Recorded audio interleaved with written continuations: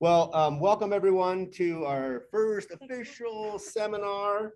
This gives me great pleasure to introduce Hilary Martens. Great, thank you so much, Mark, and thank you all for being here. Okay, well, yeah, it's honestly a privilege to have the opportunity to share a bit about my work, but also more broadly, many different teams of people that have been involved in this work. So I actually have a big list here in acknowledgements of people. I've highlighted folks from UM, past and present, in no particular order here, but just to demonstrate how many people are involved in this work. And I was hoping to have some undergraduates here today and just make the note that one of the super cool things about science is getting to work with big teams of people and collaborate and bounce ideas off each other and share our expertise and share our unique perspectives. And that's something that's it's one of the coolest things about science. So I hope for those of you who have yet to become involved in research, I hope you do, and you can look forward to that being part of the excitement of working towards a common goal. This work that I'll present today is funded by a number of different agencies, including the National Science Foundation, NASA, and the Swiss National Science Foundation. So grateful to our funding agencies and their support of this work. Okay, well, we'll begin with some motivation here. So many of us are probably familiar with the current drought conditions that are plaguing the Western US. Reservoirs such as Lake Oroville in California, which is shown here, are at or near all-time historic lows. Right? Under normal conditions, the water level should be up here at the tree line. That's obviously not the case right now. So now the more accurately that we can assess water levels on land and in the ground over time, the better job that we can do at managing our valuable freshwater resources. Okay, and here's a map from the US Drought Monitor that's showing drought intensity throughout the Western US. This map here is current of last week in July of this year, 2021. The darker red colors here are showing more intense regions that are experiencing more intense drought. And there are a number of different sort of indicators that go into classifying drought in this case, including temperature, precipitation, soil moisture content, stream flow. There are a number of different factors that sort of get combined into this kind of broad scale regional estimate of drought. I've highlighted in the box here at the upper right, this is drought intensity as a percentage of land area in the Western US. And you can see that at least as of the end of July of this year, so this summer, about a quarter of the Western US was experiencing exceptional drought conditions, which is the highest category of drought. And then almost 2/3 of the Western US was experiencing either extreme or exceptional drought. Okay, so what effect does a sustained, prolonged period of drought have on the solid earth, right? The solid earth actually responds to that removal of mass. So we're losing mass due to the drought, this mass of water due to the drought. And because of that, we're reducing pressure, this normal force, this pressure that's applied to the surface of the earth due to the weight of that water. We're reducing that pressure by moving away the mass. And that allows the surface to rise upward. So the earth is not perfectly rigid. Whenever we have a movement of mass, we also have earth deformation. So this figure here is showing that from a period of drought that we had from about 2011 to 2014. So each one of the panels here is showing vertical displacement of the ground each year in this sequence here. So we're seeing, well, each one of these squares is the location of a GPS station. And so we have more than 1,000 of these stations in the Western US. And over time, the colors are becoming redder. And this indicates to us that the surface is lifting upward. And we can take this estimate of surface uplift Combine that with some knowledge of the interior structure of the earth, so the mechanical properties, the density of the interior of the earth, and turn that into an estimate of how much water must have been lost from the Western US during this period of time in order to explain that surface uplift, to explain those observations, right? So just in the year from 2013 to 2014, that 1 year, we estimate, or it is estimated, that about 63 trillion gallons of water was lost from the Western US during that time period. And that's approximately equivalent to the annual mass loss from the Greenland ice sheet. Say that again, I'm sorry. Yeah, I know. Can people hear me still? It's okay. Yeah, so just in the 1 year period from 2013 to 2014, taking that amount of ground uplift combined with earth structure, we estimate that, or it's estimated that 63 trillion gallons of water is lost, which is approximately equivalent to the annual mass loss from the Greenland ice sheet.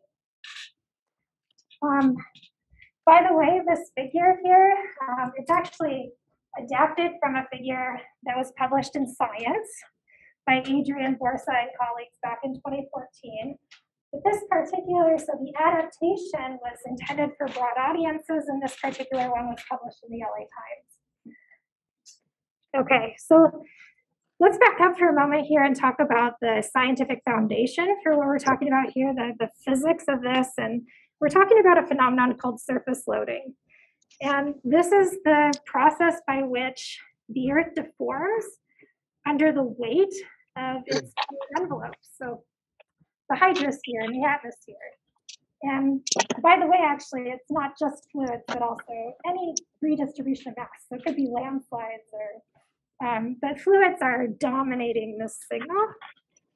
And they come in many different forms. So we have loading from the oceans, we have loading from the atmosphere, we have loading from continental water, so rivers and snow and groundwater and soil moisture and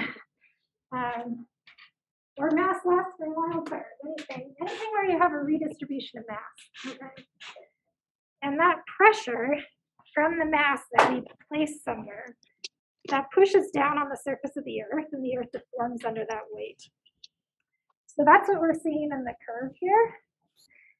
We can see that here in the curve. That's the solid Earth's response to the weight of a fluid or the weight of some kind of mass.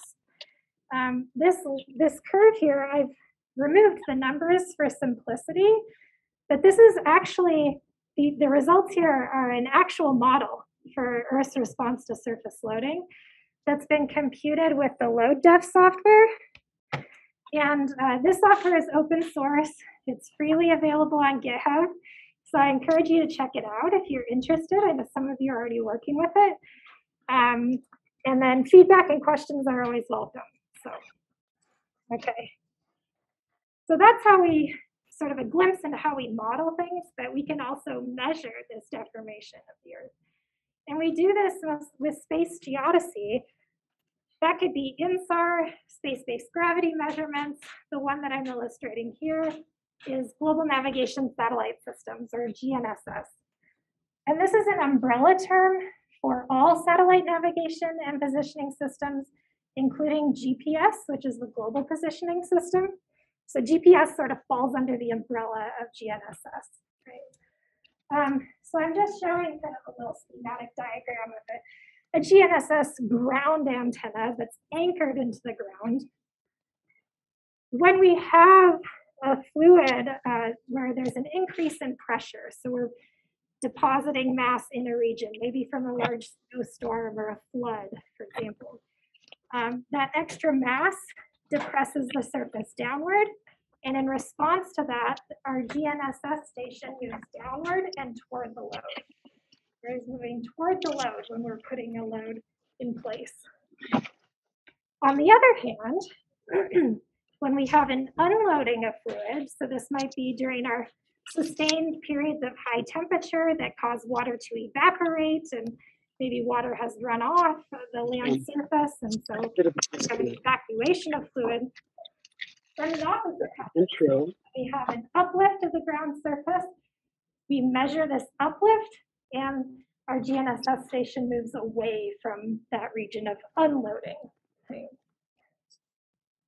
Okay, and so here I've added the numbers for these models. I had to make some assumptions here about what are the mechanical and density properties of the Earth.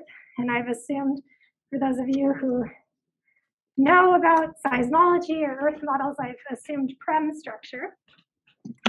The top panel is showing lateral displacement and the bottom is showing vertical displacement. And then all the colors are showing disks of various radii here, starting from 1 kilometer up to 200 kilometers. And what I've done for these models is just apply 1 meter of freshwater uniformly throughout the disk. So we can just get a sense for, okay, if we increase the sort of spatial wavelength of the load, how does that affect the displacement? What kind of magnitude of displacement can we expect for a load of various size? Obviously, the bigger the disk, the more the displacement. So for a 200 kilometer disk, we have almost 2 centimeters of vertical displacement at the center of where that load is. And then less than a millimeter when we have the smallest disks. The lateral displacement always peaks right at the edge of the load. So we have maximum horizontal displacement right at the edge of the load. It goes to 0 at the center. It goes to 0 in the far field. Okay. So in real data, it's not as nice and neat and clean as these disks of various size, right? We have very complicated fluid loads in nature. We have the oceans, we have the atmosphere, we have all kinds of different sources of water over the continent. So how does that manifest in actual data, right? So here we have a GPS time series for a station in Brazil. The blue dots are showing the actual GPS data at 5-minute temporal resolution. So very high rate. And the black line that's overlaid is showing a model fit to that data based on knowledge of the periods of ocean tides. Okay, so the black line is showing a tidal fit. We're looking at a period of 8 days here. Just about 1 week of data. Okay. Vertical peak-to-peak amplitude is about 12 centimeters. So, yeah, you can see that the oscillations here are about every half day, but then there's some longer period oscillations at periods of 1 day and even longer period than that. So that's a tidal signal. And then we also have atmospheric pressure, okay? So we're familiar with high and low pressure weather systems that come through an area, right? We hear that on the news. We hear a high pressure weather system is coming through town or a low pressure weather system this weekend. So we actually can measure that in GPS data in terms of this ground deformation. We can actually sense different weather systems coming through. So the blue dots here, again, GPS data for the station in Alaska here at daily resolution. And the black line is a model where we take weather models, numerical weather models, and predict what we expect the ground to do under that pressure. So the black line is a model. You can see that it explains a lot of the scatter in our GPS time. This particular one now we're zooming out. This is a period of 8 months. And the peak-to-peak amplitude here is about 4 centimeters. Okay, and then we have hydrologic loading. So I consider this anything that's non-oceanic, so basically continental water loading. This can be snow in the mountains, groundwater, soil moisture, surface water, rivers, lakes, things like that. Now we're zooming out even further. This is a period of 8 years, and the peak-to-peak amplitude for the whole thing here is about 4 centimeters, although this oscillation is only about 2 centimeters. So we can see this annual oscillation in here. This is a station in Alaska, and this is predominantly due to snow loading and unloading that's seasonal. Okay, so Now we come to our first sort of big picture motivation here, which is to track and quantify freshwater resources using space geodesy. So traditionally, we have estimated water storage using hydrological methods and can use a water balance model to do this, whereby we can estimate water that's lost from a watershed by these evapotranspiration and discharge terms, and we are subtracting those from water that's gained from precipitation. So then we can get an estimate of changes in water storage. But this sort of emerging technique now of hydrogeodesy allows us also to place constraints on this delta S term, but in a different way. So what we are doing is we're monitoring changes in the shape of the Earth with high precision that have to do with the redistribution of water mass. So we're measuring how the Earth is changing in shape over time. I know it's weird to think about the Earth changing in shape, right? We're measuring how the Earth is changing shape over time. That's related in part to the redistribution of water mass. And then we can turn that into an estimate of how much water was gained or lost, given that we know something about how the Earth is moving. So this gives us an independent estimate then of delta S, which can be really helpful then for hydrologic modeling, especially because some of these terms have somewhat large uncertainties. Okay, so let's return now to our discussion of drought from earlier. So one thing we can do here with geodesy is explore water storage changes on the interannual scale. So not just those seasonal oscillations, but looking over longer periods of time, how much water is systematically lost from, for example, the whole Western US or California during several years of sustained drought conditions. Okay, so on the left here, we're looking at ground uplift measured by GNSS during a period of harsh drought from October 2011 to October 2015. So the color scale here is showing vertical land displacement up to about 2 centimeters, even a little bit more than 2 centimeters in some parts of California. And we can turn those measurements of ground uplift into an estimate of how much water had to have been lost in order to explain the surface uplift. And so doing that, we estimate that up to about a meter of water was lost from parts of California, including the Sierra Nevada, during this period of harsh drought that ended in 2015. Okay, and this was the situation at the end of that particular period of drought. So this is from 2015 here. And just for comparison, that's where we were in 2015. Here's where we are now. So I'll just flip back. So parts of California were in that really exceptional drought, intense drought back then as well, but now we have even wider swaths of the US that are also experiencing exceptional or extreme drought. Okay, so where are we at right now? And what is the current situation looking like? This is specific to California here.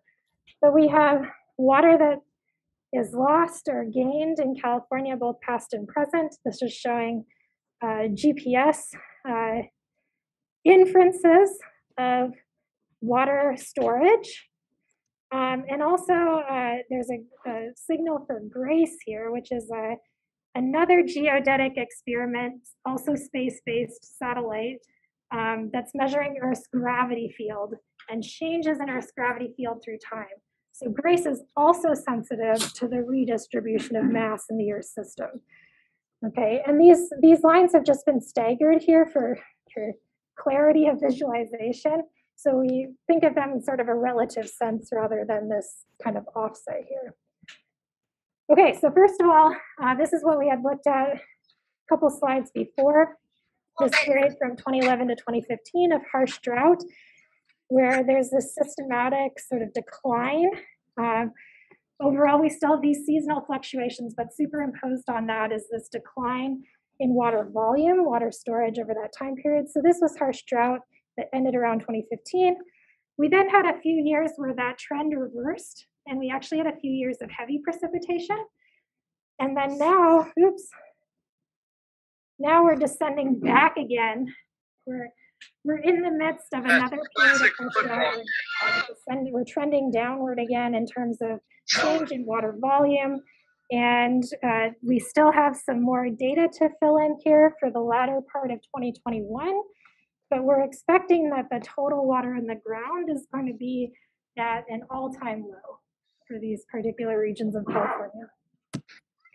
Okay, I just want to touch briefly on an exciting project that many of you know of because many of you are working on it, but that we have going on in this department right now, interdisciplinary, and we are also working forestry with other institutions. So it's very exciting. I just want to give you a brief kind of overview of it.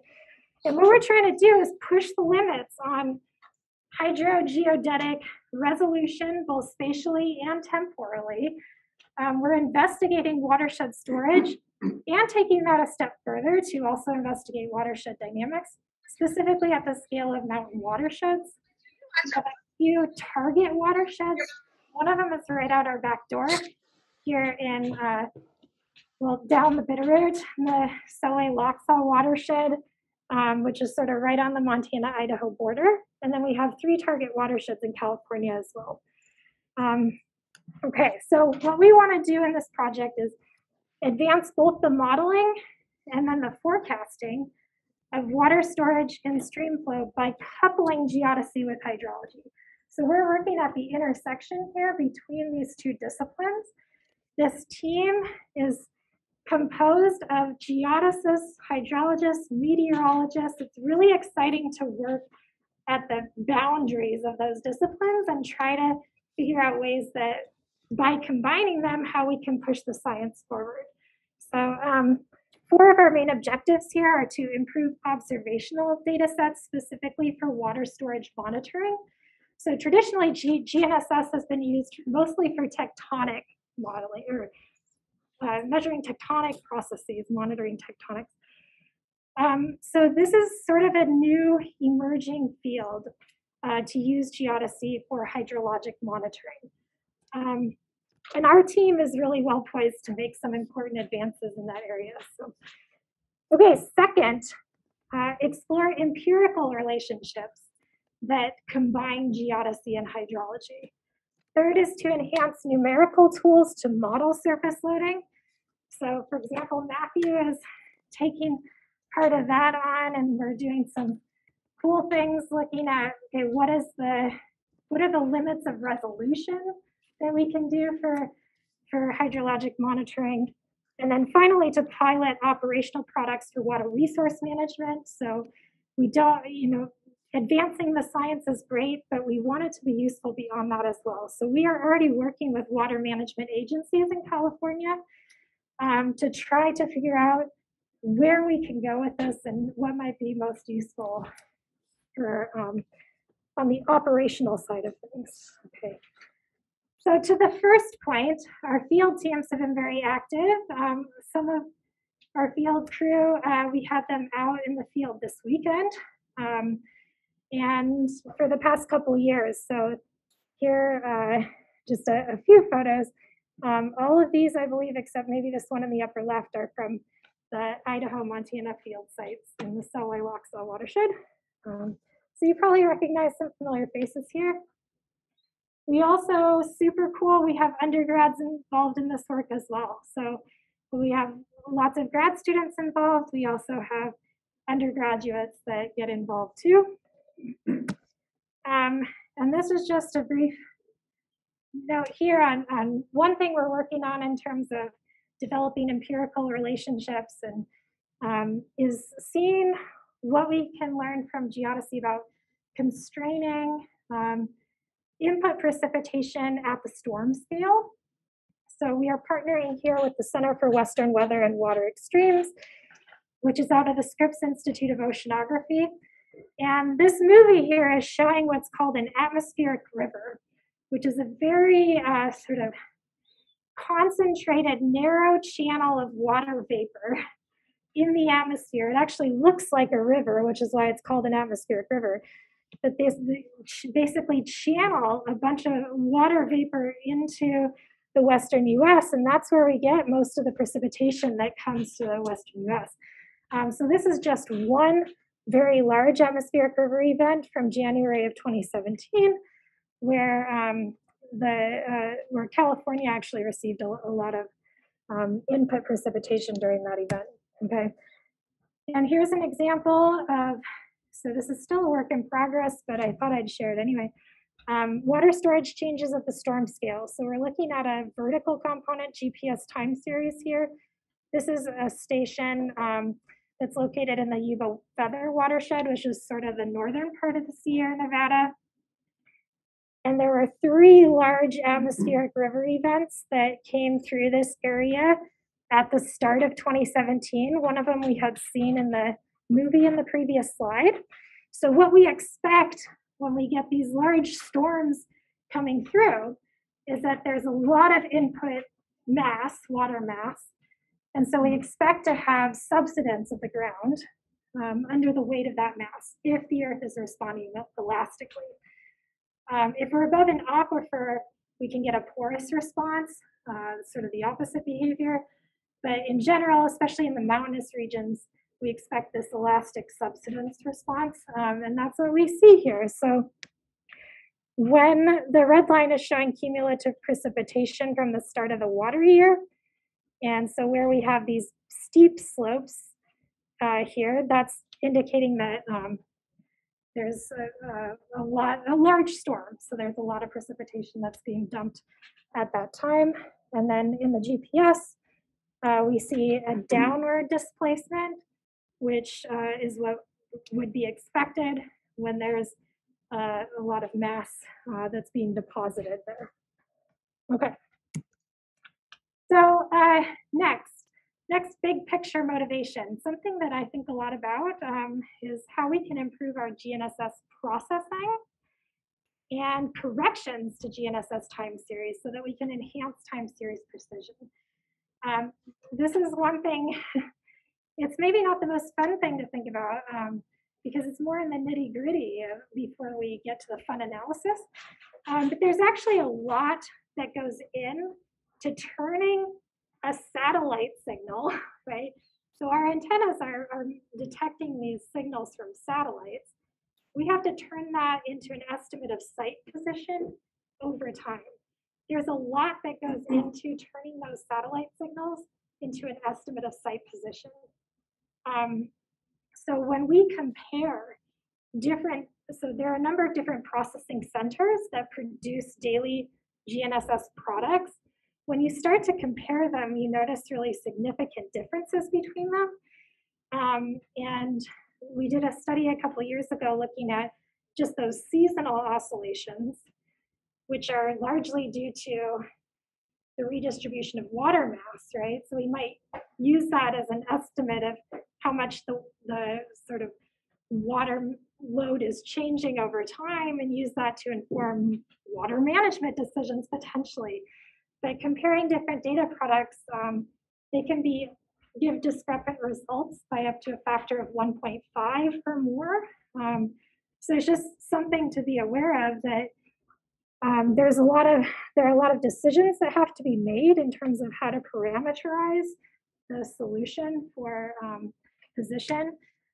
Okay, so I'm not going to go too much into this, but one of those decisions that has to be made is how to account for signal propagation delays through the troposphere. So the satellite signals are not being transmitted through a vacuum. They're being transmitted through the atmosphere, which is dense and sometimes has more water vapor content in a particular area than other times. So that's not a trivial thing to sort of account for, but it has a direct impact on your position estimate. So there are different methods that processing centers use to account for that troposphere delay. And that can, okay, so that affects the position estimates. And then if you remember back to the start of the talk, and I was saying Okay, we have this atmospheric pressure loading signal when high and low pressure weather systems come through an area. And so I'll just point out a couple of those here. So for example, we have a high pressure system here that pushes the ground down. When we have a low pressure system, the ground can rebound back upward. Okay. So we probably generally want to correct for that because the scale of displacement is actually on par with our hydrological signals. They're at the same level in terms of how big those signals are.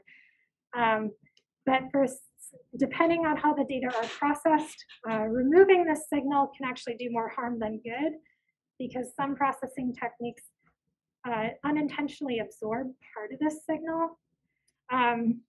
So I guess the point I want to make here is just to sort of be cautious and be informed about the way the data are processed because it can actually make a difference in how we interpret the hydrologic signals and other signals, tectonic deformation, volcanic deformation, and so on.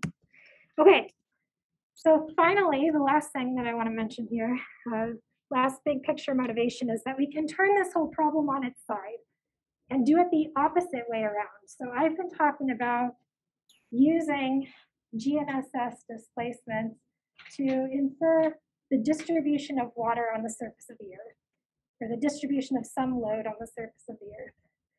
But we can turn that around and look at it the other way too, in that we're using GNSS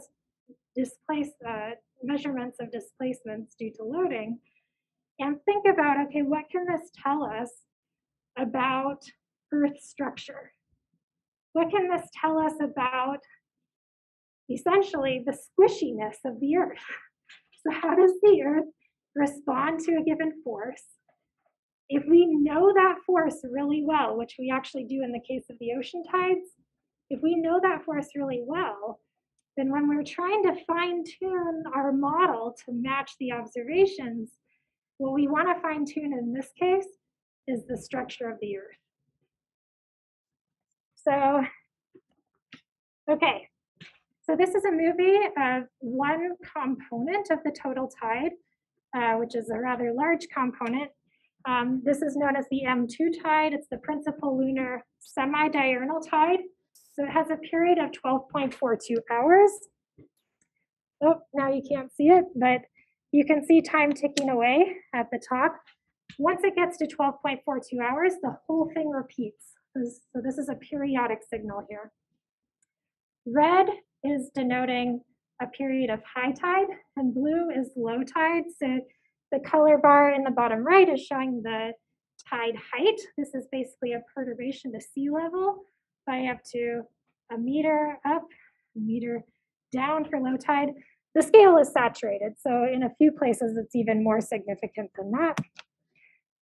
And then in this movie, I've superimposed on here the response of the continents to the loading by the tides offshore. So the color bar on the left is showing what is the ground deformation response, or the displacement of the continents that's happening in response to the tides offshore, this redistribution of mass in the oceans. Okay, and this scale is also saturated. So for example, if you're sitting on the coast of Brazil here, I like to use this as an analogy, and you're sipping your favorite beverage, you're enjoying your time at the beach, right? That every 12 hours, you're actually moving up by 4 centimeters, down by 8 centimeters, and back up by 4 centimeters. So the displacement amplitude here is about 4 centimeters. Now, we don't really notice this happening in practice because everyone and everything around us is moving in the same way. This is a very long wavelength signal. When I say wavelength, I mean the spatial extent of it.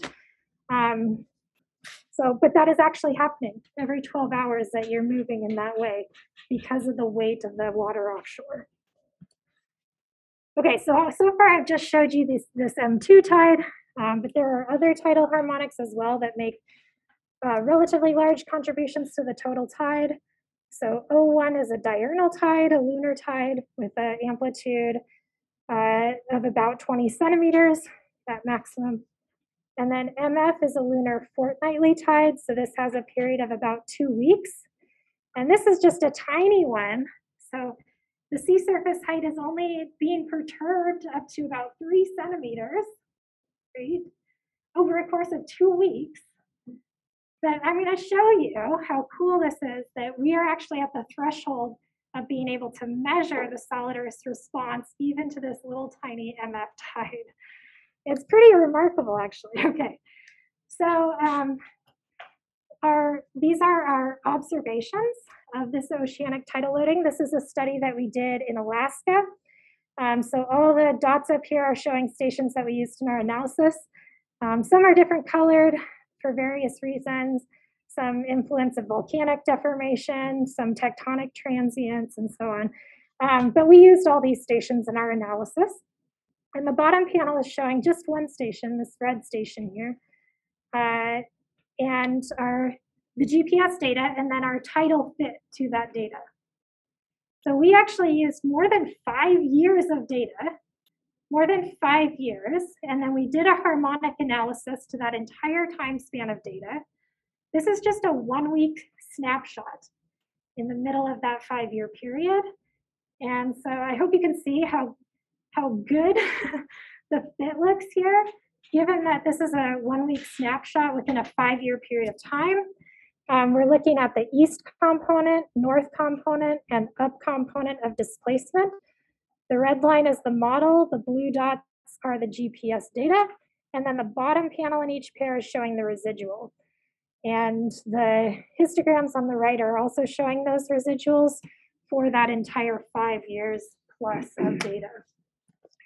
Okay, and here are the results. So each one of these ellipses is at the location of a GPS station, and the color is showing the vertical response to that tide, in this case M2, and the size and the shape and the orientation of the ellipse is showing the horizontal motion.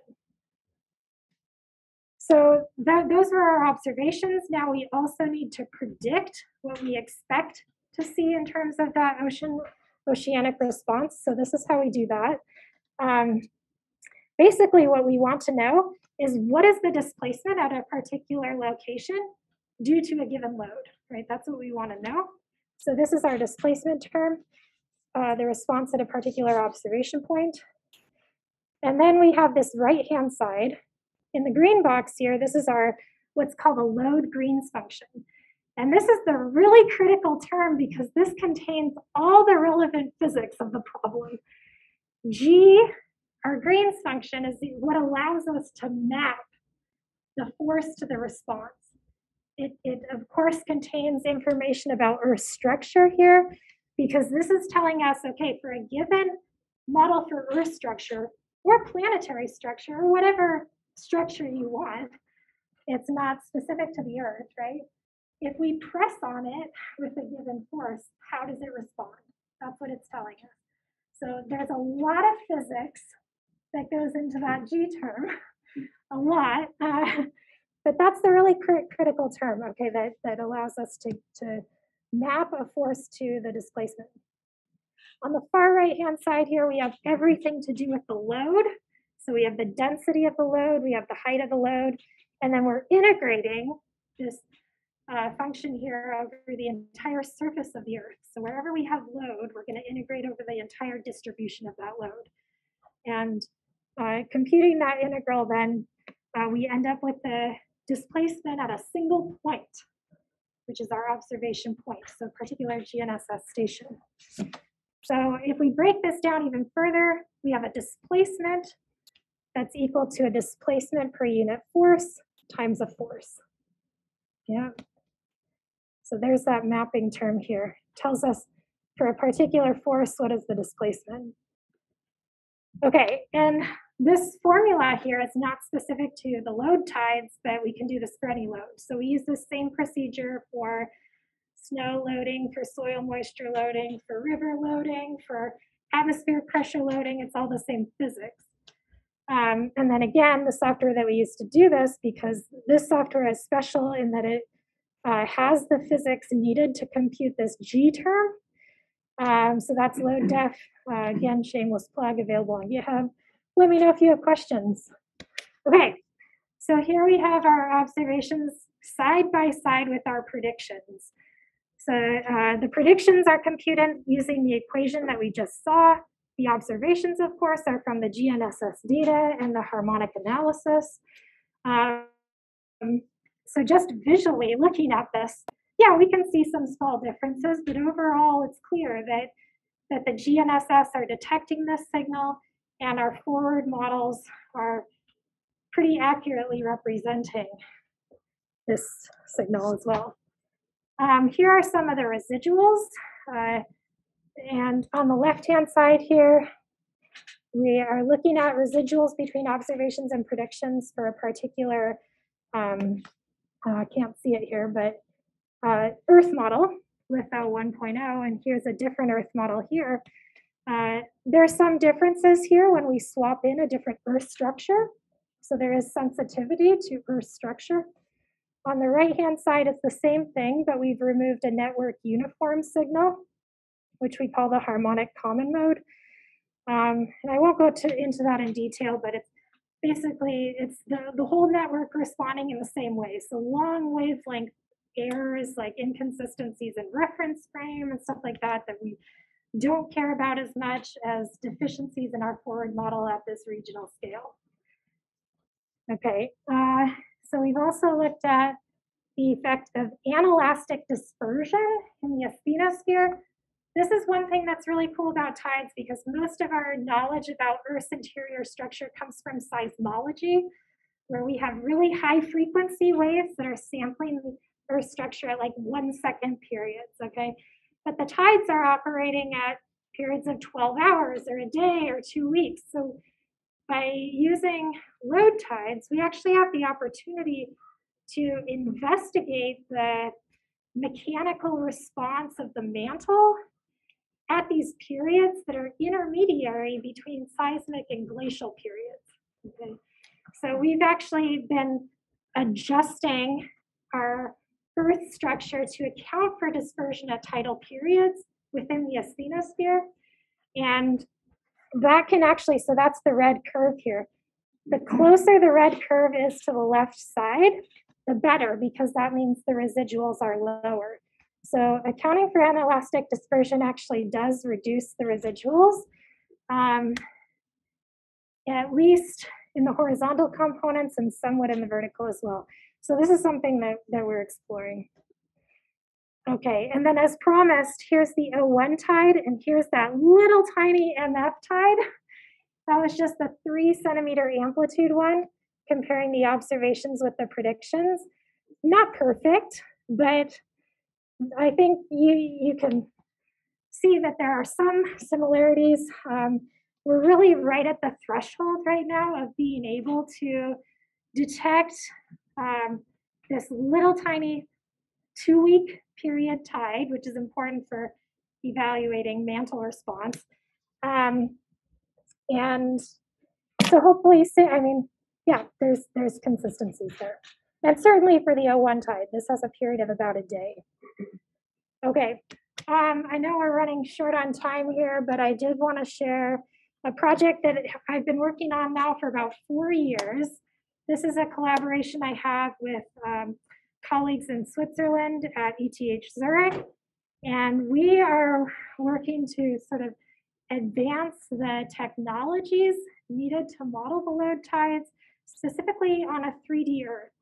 So the modeling that LoadDef does is already on a 3D Earth, but it's spherically symmetric. So it doesn't incorporate lateral variations in structure. It can't deal with topography or ellipticity. So we have to take a totally different approach to be able to do that. It requires fully numerical modeling based on, here we're doing that based on spectral element methods. And what we want to do here, what we're working towards is investigating sensitivity to lateral contrast in elasticity and density structure inside the Earth. What are the effects of topography on Earth's response to loading, which can actually be potentially really critical for our analyses of water loading in mountain watersheds. What is the effect of topography?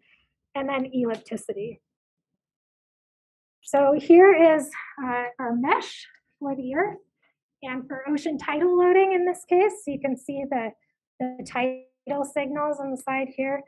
The thing I want to point out here is the mesh is actually extended beyond the surface of the Earth. So this corresponds with distance away from the surface of the Earth, but what this does is allows us to incorporate the physics of gravity into the problem. So that's one big technological leap that has to be made here, to incorporate the physics of gravity. And then here's what our mesh looks like on the surface of the Earth, where we have to have really fine elements, high refinement along the coastlines to capture the spatial complexities of the load itself. Okay, and we've been doing some model verification here. This is one test that we've done where you can see how the new software Salvis and load def compare. So this is a summary. Precise geodetic measurements and models of Earth's response to surface loading can, first of all, provide insight into Earth's interior structure. There are lots of interesting questions that we can explore here, like the structure and long-term stability of cratons, mantle dynamics, and so on. Track surface fluid storage and redistribution. This is important for water resource management, for climate science, for water cycle science. And then also, I didn't talk about this much, but the importance of enhancing time series precision and the corrections that we make to time series. This is critical to get accurate interpretations of some of these processes that we are investigating. So this might be for aseismic slip events at subduction zones, volcanic inflation, and also I should say here the hydrologic loading that we're working so hard on. So I think I will end there and just put up this slide because we have done a huge amount of work also on the seismic network. This is a network that I sort of refounded when I started here. There used to be a network back in the 1970s that went away, and we've been doing a lot of work to bring that back. A lot of students have been involved with this project over the years, and there's some cool results I was hoping to present, but there's not enough time to do that. But thank you very much for being here, and I know I only have a few minutes, but I'm happy to take questions.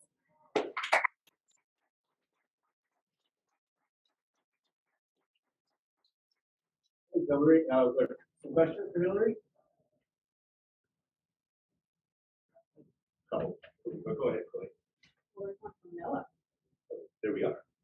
Yeah, I can answer Noah's first. Okay, can deformation at oceanic, or can it be measured at oceanic depths? If not, could deformation at oceanic depths be inferred from tides? Yeah, so we can certainly model this. In fact, I showed that movie of how the continents deform under the weight of the ocean tides. I didn't show the deformation in the ocean basins just so I could show the tides offshore. But yeah, and that's where actually the biggest displacement signals are seen because they're right where the load is happening. It's trickier to make any measurements from the seafloor. Sometimes we'll have an isolated station on a very small, like Pacific Island or something, which gives us a good estimate of what the observed deformation signal might be throughout the ocean basins. But yeah, great question, Noah. Yeah. If you apply that element model for the structure, which is the vortex boundary, what are you using to set that boundary conditions? Yeah, so we do a sort of multi-pole expansion of the gravity field out to a pretty far distance away, and then we do apply a Neumann boundary condition at the edge. And at first we were extending the mesh way out and then doing a Dirichlet boundary condition and just setting the gravitational field to 0 really far out, be like 50 times past the orbital radius of the moon. But yeah, the more sophisticated way is to actually do this expansion of Poisson's equation and use the Neumann boundary condition at the edge. Yeah.